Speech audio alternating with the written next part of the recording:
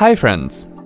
Hope you tried the resolution steps shown in the first 3 parts of this video to resolve the issue when you are getting a blank screen on trying to sign in to your AOL Mail account. If not, watch them first.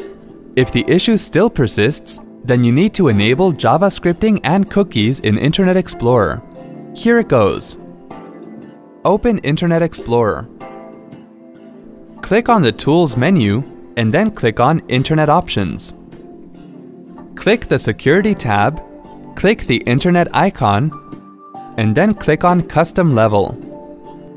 Scroll down to the Scripting section. Under Active Scripting, select the Enable option.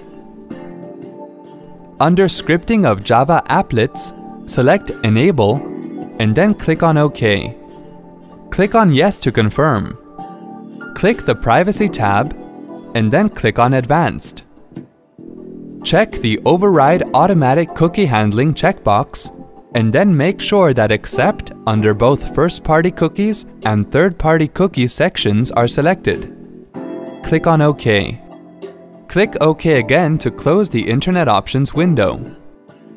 Go to the mail.aol.com webpage and then sign in to your AOL Mail account. We hope the issue is resolved now. See? This wasn't hard at all. Thanks for watching.